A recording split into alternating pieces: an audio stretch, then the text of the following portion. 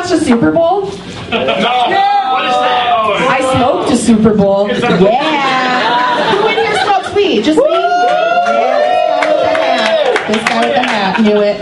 Called it. I love to smoke a big bowl and watch Intervention. Who's with me? It's so funny when you're high. You know exactly what I'm talking about. You get baked, you watch a woman chugging Listerine while her kids are screaming in the next room, and you think, that bitch has got a problem. I read this article about two mixed martial artists drank psychedelic tea and then one ripped the heart out of the other. You're correct to laugh. That's funny. That's exactly why you should smoke weed. You never get high and hurt someone. You know, worst case scenario, I got baked and I was like, I want to rip my friend's heart out. I'd be like, yeah, but that's all the way over there. It's kind of becoming a thing now. Sometimes I'll take a huge poo and it'll look like a big brown dick, and then I'll get super proud of myself. Like, yeah, I could take one. You know? Oh, they didn't like it. They didn't like it. Guys, some guys don't like that joke. I did a show recently, and some guy came up to me after the show, and he said, I don't like that joke because I don't like to think that girls poo. And I thought, wow, it's going to blow your mind when you figure out what a period is. Am I right, ladies?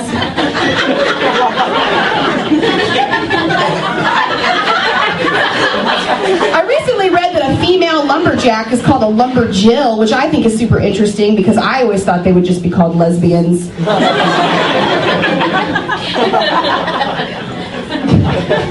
We repealed Don't Ask, Don't Tell, which I'm super excited about. But if I had it my way, completely gay military. Think about it. You send an entirely gay military into Afghanistan. Bravo does a special on it. They call it Queer Eye for the She-Eye. That's gonna be a hit.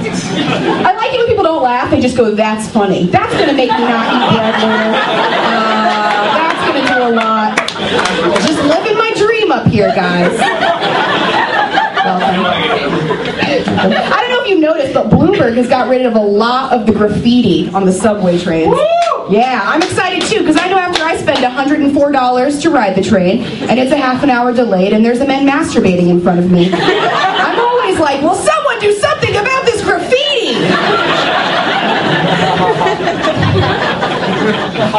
60% of women say they've been sexually assaulted on the train. And when I read that statistic, I thought, 60%? That seems low. Happens to me more. In fact, it's gotten to the point now where if it doesn't happen, I don't feel pretty.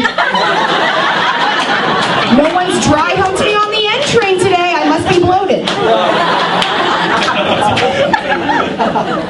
I mentioned the Super Bowl. I didn't watch it, but I watched the halftime show. Did you guys all watch that? Yeah. Fergie has had a ton of plastic surgery, right? She had her nose done, she had her boobs done, she had her penis removed. Or as I like to call it, her dirty bit. She's so plastic. When the world is over, it's going to be cockroaches, Twinkies, and Fergie. Cockroaches and Fergie fighting over the last Twinkies. It's going to be beautiful. Did you guys read that thing that Billy Ray Cyrus wrote about how Hannah Montana ruined his family? This is like the thing in the news today. Miley Cyrus is having a hard time. Her parents are getting divorced. Her mom cheated on her dad, Billy Ray Cyrus, with Bret Michaels. Wow. In the dark, who can tell the difference, right? She likes a mullet. She likes a silky mullet. Am I right? Ladies? Why? On what level? For the girl, I mean. Oh, for Miley? Yeah. Yeah, a lot of it's sad. I'm working on a parody song. Hands up, smoking my bum. Know it's gonna be okay. Hey, yay, yay, yay. Gonna smoke a little Salvi. Hey. Yeah, she liked it. She liked it. You know what joke I hate? We could never have a woman president, because once a month we'll be at war with every other country, and there's going to be a chocolate shortage. If I were president, I would execute any man who told that joke, and I would blame it on my period. Am I right, ladies? Who's dating? Just kidding. I have a gay brother. His name is Joseph, but I call him Homoseph. It is my Joseph. He thought he could escape the nickname, started going by Jose. Luckily, I got around that, started calling him Jose Cuervo. Then he started going by Joey. Now I call him Faggot. Okay, I'm going to end on a rap. You guys want to hear a rap? Yeah. I've been thinking a lot about my rap name lately. Queef Latifah. Queef Latifah? Dicky Massage. The Notorious VAG. I've got a million of them. P-Titty. All right. I don't have a beat, but there's a lot of black people, so I know we're going to stay on beat. Sometimes I do this rap for audiences full of white people, and it goes horribly wrong. All right? So can I get a stop, stop, clap? Stop, stop, clap. Know your prepositions if you preposition me.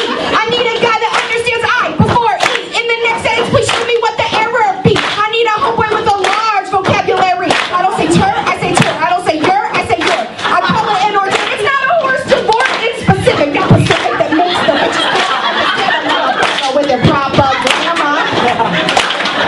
If you want to roll with me in my badass crib, you need to know when the word true deserves a W. Sometimes you gotta double up that O, it's true.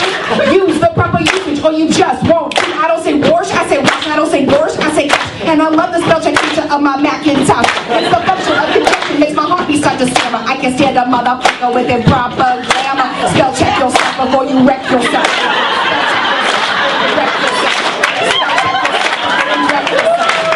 Check yourself before you wreck yourself. Have the courtesy and pedigree to use a parenthesis. The attitude and aptitude to cite your reference. Don't be rude, you use spell check to show respect for the human dialect. So hyphenate and don't be late, or your face I will punctuate. Thank you.